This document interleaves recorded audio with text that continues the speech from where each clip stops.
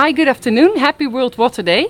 I'm here today at the Water Couch with Plan the Netherlands and Basic Water Needs. And I was wondering if you could share with me an example about water cooperation. Well, that we can do. Together we just have a new project we started together, a pilot project in India, in which Plan in the Netherlands and Basic Water Needs work together in the slums of New Delhi to improve water quality.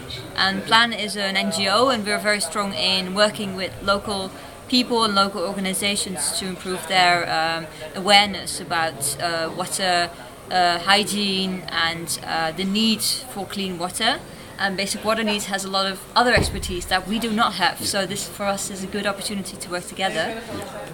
Well, in short, Basic Water Needs is a company that builds, develops and water filters for the bottom of the pyramid.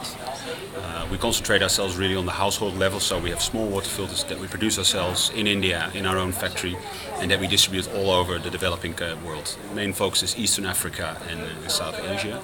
And after having worked in the field for some years, we kind of discovered that if you want to work at the base or the bottom of the pyramid, you have to add more services to your customers than simply just producing filters and bringing it to people. So, for instance, in this partnership, we start to train our partners and we start to train them on technical skills on what constitutes clean water, how do you use a filter, how do you clean a filter, but also we give them a little bit of more of a business background. How do you run a company? How do you sell something?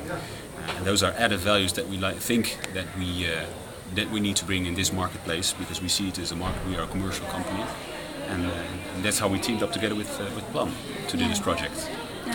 So this is a really good example of how the private sector and an NGO can work together. What is the main thing that you've been learning from ech other in this cooperation? Well, there's good things and there's challenges. There's challenges as well, but good things as well. Yeah. The good thing is that you really there's a whole new expertise with an NGO that opens up for you, and that's in this case it's social marketing. That's something that we do not, absolutely not understand. So that's something from our side that's been a tremendous experience for us, I think.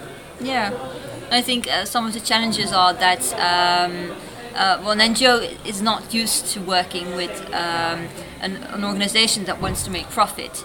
And in some cases, also in India, you're kind of fearful to be in a position that you are working with a partner that wants to make profit. But there's nothing wrong with that, because we want to reach people and we want to improve their lives through improving the water quality, but also by giving them job opportunities. And that's exactly what we can do here. So for us it was a challenge to, with the partners we work in India, to show them that this is not dirty business, this is good business, and not all business is dirty.